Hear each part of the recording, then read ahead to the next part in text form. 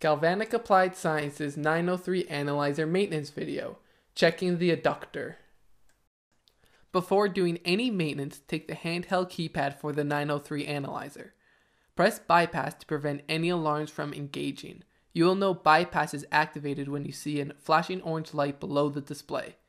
When maintenance is complete, press bypass again. The orange light will stop flashing. In this video, we will check the operation of the Eductor. The Eductor vents out sample gas. If it becomes plugged, the vacuum will not draw out sample gas and it will affect the analyzer's repeatability. To ensure you have proper suction, you'll have to hook up a pressure gauge. On the back of the pressure gauge, make sure the gauge is reading negative pressure. Detach the sample line on top of the Eductor and attach the pressure gauge.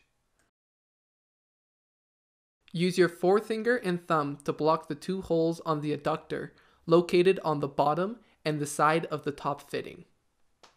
If you are unable to achieve 3 inches of water column of suction, there is a blockage somewhere in the analyzer. Check the vent line as debris may collect. If this does not fix the problem, you may need to replace the Eductor.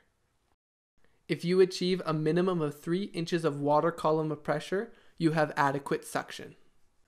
Detach the pressure gauge and reattach the analyzer vent line. The procedure is finished. For further questions, please contact Galvanic Applied Sciences.